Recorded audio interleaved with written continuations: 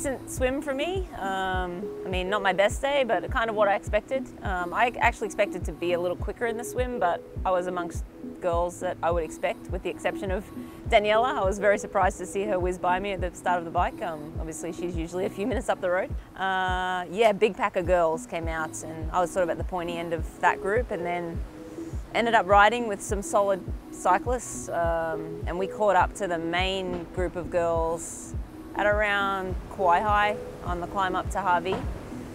And then I was in unfamiliar territory. Every time I've done this race, I've pretty much had one or two other people, and actually majority of the times I've done this race, I've just been completely alone. Like, no one in front of me, no one behind me, just racing my own race, my own pace.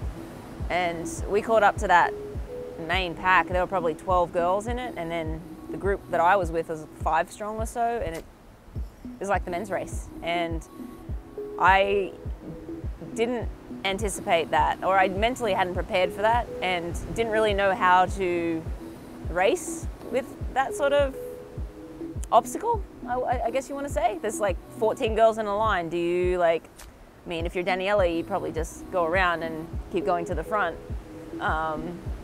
But you know, I know some of those girls were strong, and so I kind of sat on the back for a little bit at the start, and that was kind of a mistake as well, because then when you're in the back, you're kind of like yo-yoing off and on. There's like pushing 1,000,000 watts and then soft pedaling, which is really not what you want to do in Ironman.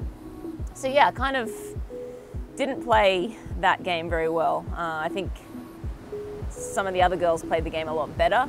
And I would have liked to have seen some cards thrown, because there was definitely some slotting in that shouldn't have been slotting in, but you know, that's racing, and it's all part of the game, and I've got to learn how to you know, race better. I was talking to my husband. Obviously, he's been racing the men's race, which is that scenario every single year, and he sort of told me how you take over other athletes in aid stations because there's inevitable gaps opening up, or different ways to kind of move up in the group. And yeah, anyway, rookie mistake, even though I'm 8 times into this Ironman adventure, 8 times racing here, still learning. And yeah, made some mistakes there, and then I hopped off the bike still in an okay position, and I figured if I could have the run that I'm capable of, or that I've done before, then, you know, podium spot is definitely an option. But you know, I ran through the first 10 miles, 12 miles and felt pretty good, and then I think the strength endurance was maybe lacking a little bit, having a year off, and then slowly coming back and not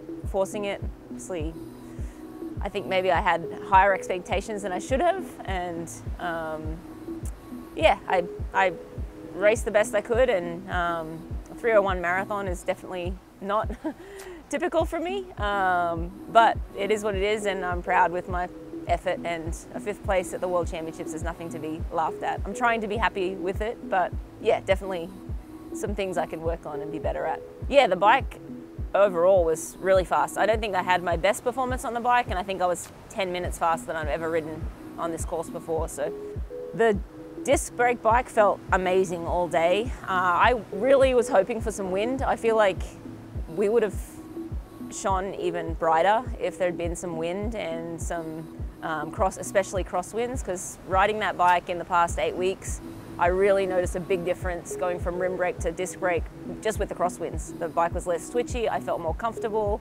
and less nervous in the aero bars, less likely to, you know, pop up onto my hoods, and I think that would have definitely been a benefit had the wind blown on the weekend. But yeah, I mean, we'll be here next year, and we still have that disc bike to race again on this course, so we'll see how it fares in a windier condition.